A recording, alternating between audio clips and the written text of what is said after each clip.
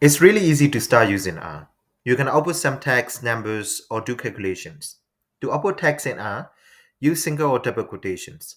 For example, let's output hello world. Put double quotation first, and inside we write hello world. Press enter. To output numbers, just type the number without any quotation marks. For example, 2, press enter. 5, and 10.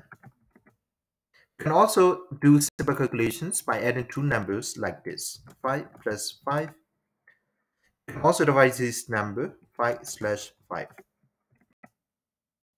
Unlike many other programming languages, you can output code in R without using a print function. Let's type hello world with a quotation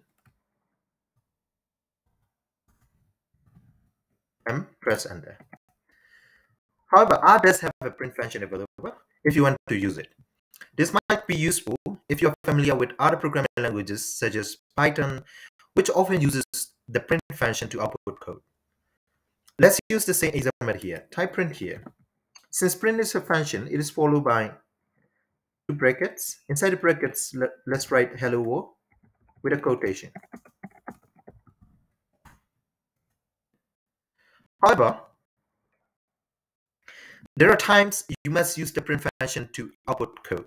For example, when working with for loop, you have to explicitly write print to get some outputs. You will learn more about for loops in a later video, but let's try this example anyway. Write for loop